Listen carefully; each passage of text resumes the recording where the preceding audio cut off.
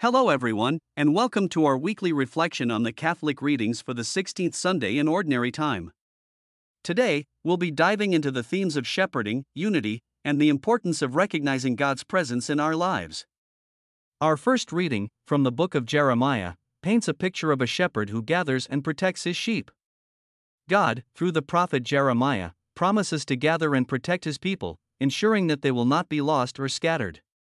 This powerful image of a shepherd reminds us of Jesus' role as the Good Shepherd, who cares for and guides his flock.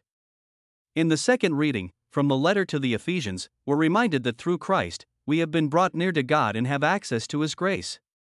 This unity in Christ transcends all divisions, and we are called to live in harmony with one another, united in love and purpose. Finally, in the Gospel of Mark, we hear the story of Jesus' compassion for the crowds who followed him.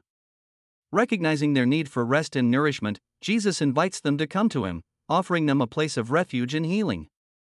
This powerful image of Jesus as the Good Shepherd, who cares for and nourishes his flock, reminds us of God's unwavering love and care for us. As we reflect on these readings, let us be inspired to embrace our roles as shepherds in our own lives, caring for and guiding those around us.